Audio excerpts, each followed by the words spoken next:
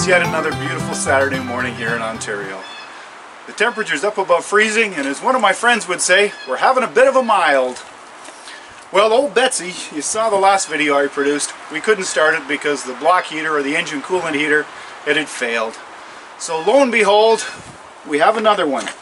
This one, however, was shipped here from Alberta. I always buy locally. I always support buying locally. But I couldn't find the block heater, or the engine coolant heater I should say, locally that I wanted. You see, this will be the, I don't know, 5th or 6th one of these I've put on this tractor over the years. And they're around $160, $170 to buy at the dealer. And they don't have a low wattage one. So I contacted the manufacturer and I said, this is what's happening. What am I doing wrong? And he said, just go to this chart. I went to the chart, and instead of a 1200 or 1500 watt unit, I needed a 750 watt unit, a much smaller unit. So I couldn't get one locally. I actually got this substantially cheaper online from a company Alberta. So today we're going to install this coolant heater on Betsy the tractor. Let's open it up and have a look at it. And it is some slippery in this mild because all the snow that's back down is turned into ice. I could slide anywhere. I can't tell you with the work week I've had, how beautiful it is to be outside. To hear those blue jays, even though it's windy, it's cold, it's been raining this morning, it's been snowing this morning, and the temperature's supposed to drop, it is just so nice to be outside. And here we go! One 750 watt coolant heater. It's really simple to put on. It even tells you up, coolant in, coolant out. Before we put this coolant heater on the engine, I want to talk to you a little bit about how we treat Betsy in the wintertime. We operate Betsy there with 15W40 viscosity engine oil year-round. I put so few hours on this tractor, it really wouldn't make a lot of economic sense to change the engine oil in the wintertime to 530, 1030, or 030. So we use 15W40 year-round. When it's minus 15, minus 20, minus 30, I love those blue jays. There's a flock flying past right now. That 15W40 is pretty thick, pretty viscous. So I have a magnetic attached oil pan heater. It's only 200 watts, but when I plug the coolant heater in, I also plug the oil pan heater in, and you would not believe the difference it makes in how easy the engine turns over to start.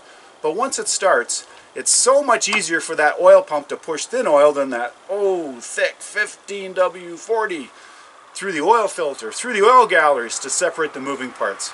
It starts faster, warms up faster, and actually it's a lot easier on a cold diesel engine when it has good lubrication right off the get-go. There, let's go put this on the engine. This is where the engine coolant heater is mounted on this tractor. It's a pretty simple setup. The lower hose goes to the inlet of the heater. It tells you in the instructions, always make sure that the inlet to the heater is below the lowest point on the block that you can access. And this is the outlet of the heater. It's pretty simple. A couple of pieces of 5/8 heater hose. So we'll undo 2 hose clamps, the band clamp holding the filter in place, and we'll replace it with a new one.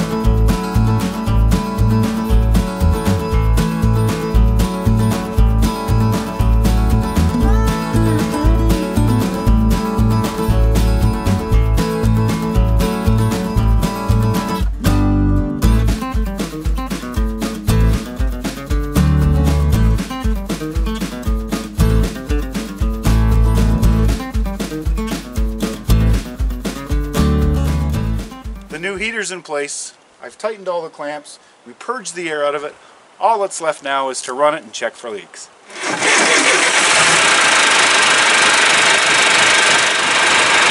going to leave it running for a little while and let it warm up, and we'll check it for leaks. Meanwhile, let's go in the shop and let's take a look at the unit that I took off and see where it failed.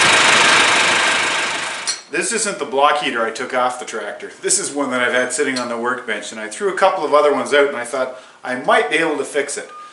I pulled it apart just to see why it had failed, and the thermostat that opens at about 156 and I believe closes at 190 degrees Fahrenheit, as you can see, it's overheated, melted, burnt the connections. This is the one I just took off the tractor. Let's take it apart and see if it's had the same failure. Let's do a failure diagnosis.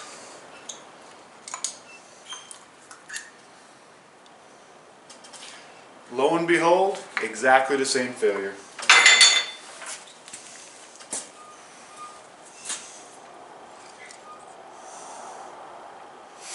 Oh well, and I'm confident it's because this unit, like all the other units I've purchased that have failed, have been 1500 watts, which is just too many BTUs for this poor little heater to withstand with a very limited coolant flow coming in and out. Well, let's see how long the one that we put on today lasts. Folks, you know what? I've had a lot of fun today. It's been so good to be outside, to hear the blue jays, to work with my hands, and to refresh my mind. I can say I am blessed. I hope you've enjoyed this video, folks, and we look forward to seeing you again on Out of the House with Me.